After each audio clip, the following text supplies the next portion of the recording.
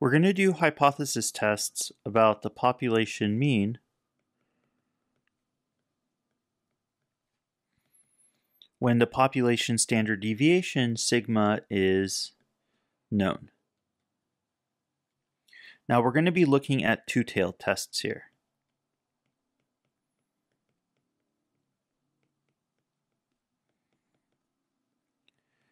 A two-tailed test looks like this. The null hypothesis is that the population mean mu is equal to mu naught, and the alternative is that the population mean is not equal to mu naught.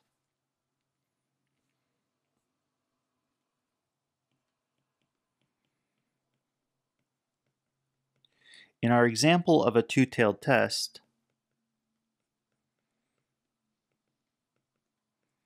mu naught is equal to 15.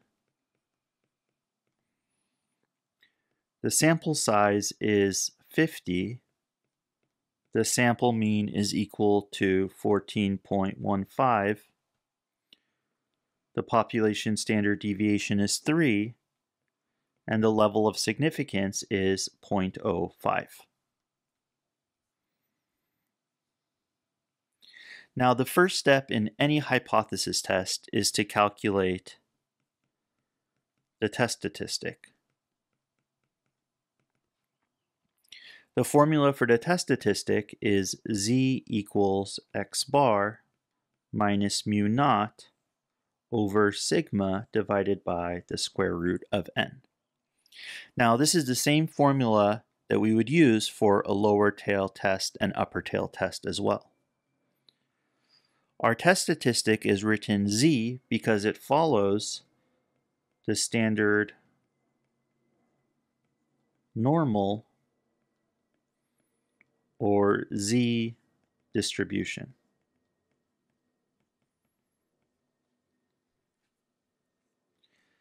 So let's calculate our test statistic here.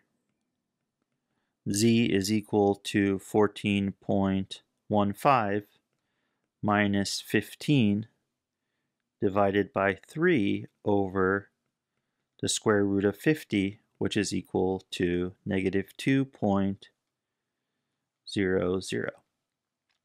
Now notice that I went 2 decimal places here, and it's because we're going to be using the z table later, and the z table uses z values that go up to 2 decimal places. Now there are 2 ways of using our test statistic. We could use it with the p-value approach or with the critical value approach. In the p-value approach, we calculate something called a p-value. The p stands for probability, and it's the probability of getting a value for the test statistic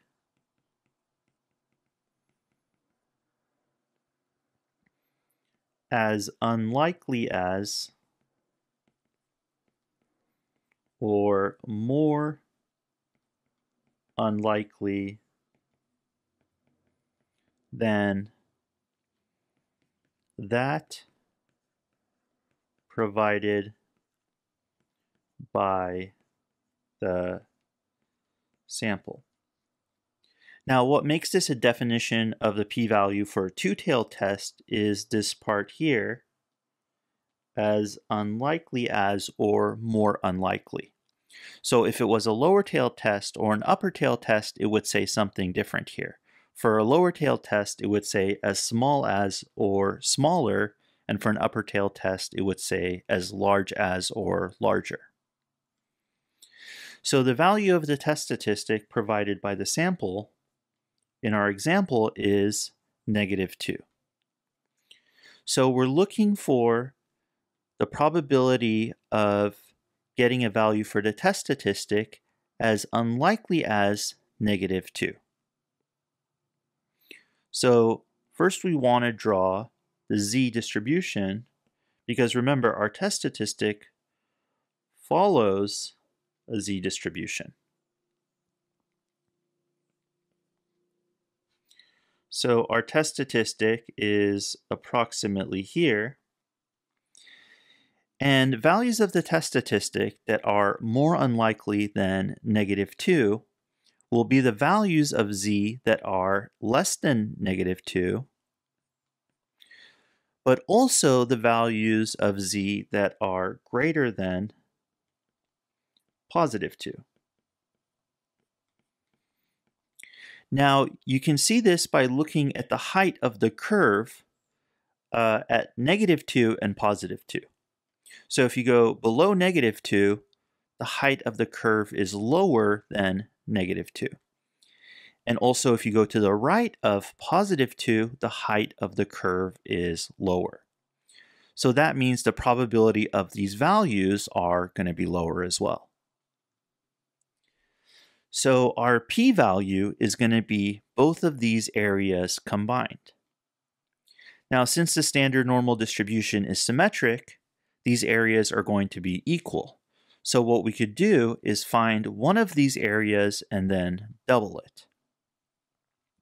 So we look at our z-table for -2. So we match up -2.0 with 0.00,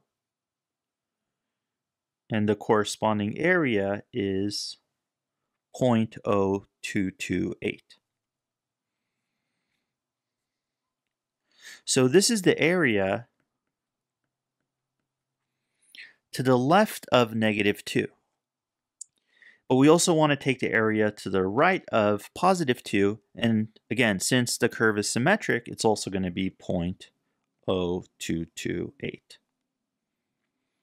So our p-value is going to be 2 times 0.0228, which is equal to 0.0456.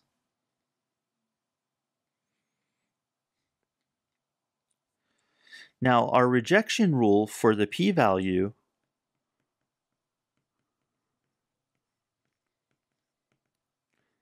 says that we reject the null if the p-value is less than or equal to alpha.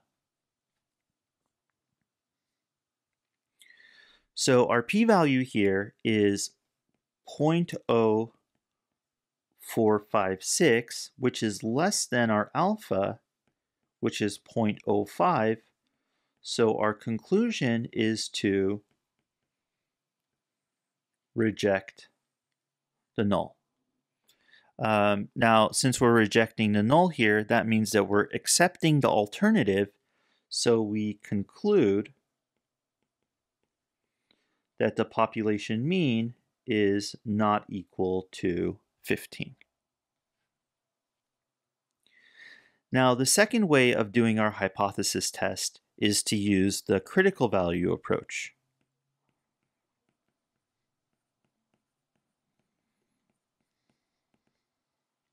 In the critical value approach, we calculate a critical value. Now, actually, for a two-tailed test, there are going to be two critical values. For a lower tail test and upper tail test, there's only one critical value, but here we're going to have two critical values. Our first critical value, we write it as -z alpha half, and it's the value of the test statistic corresponding to an area of alpha half in the lower tail of the sampling distribution of the test statistic. Now let's simplify this definition a bit. When we say value of the test statistic, since our test statistic follows a z distribution, what we're really saying is the z-value. Now, when we say sampling distribution of the test statistic, we're saying the z distribution.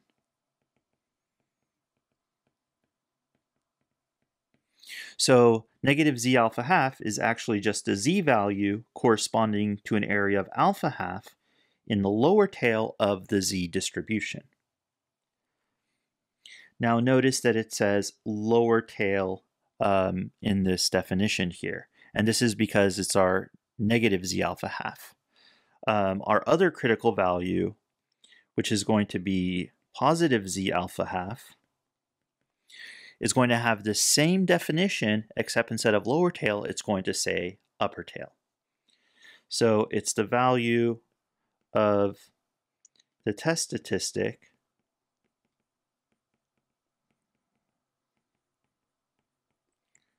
corresponding to an area of alpha half in the upper tail of the sampling distribution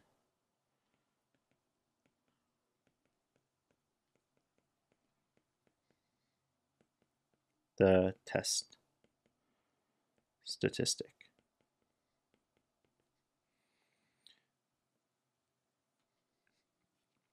So we have two critical values, negative z alpha half and positive z alpha half.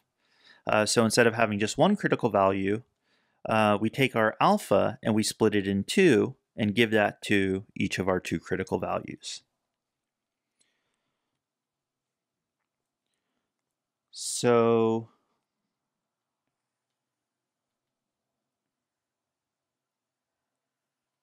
our test statistic follows the z distribution, and on each side of 0, we have one of the critical values. And each of the critical values have an area of alpha half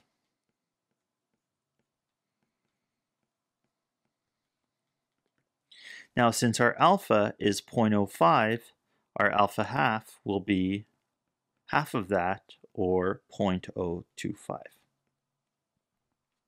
So we want to find the z values that give an area of 0.025 to the left and to the right. So let's look at our z table and search for 0.025, which is here. So the corresponding z value is negative 1.96.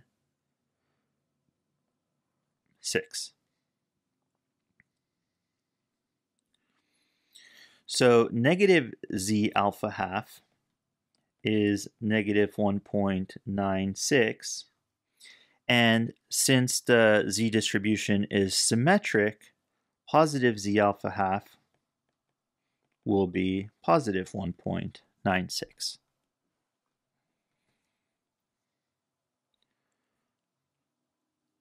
Now, our rejection rule for the critical value approach in a two-tailed test is to reject the null if our test statistic is less than or equal to negative z alpha half, or if the test statistic is greater than or equal to positive z alpha half. So if either of these conditions are met, we reject the null hypothesis. So in other words, if our test statistic is in this region or in this region, we reject the null. Now, if it's in this region in the middle, we do not reject the null. So our test statistic is equal to -2, so it's in the region on the left. Our test statistic is less than our critical value negative z alpha. So our conclusion is to again reject the null. So we get the same conclusion for the p-value approach and for the critical value approach, which should always be the case.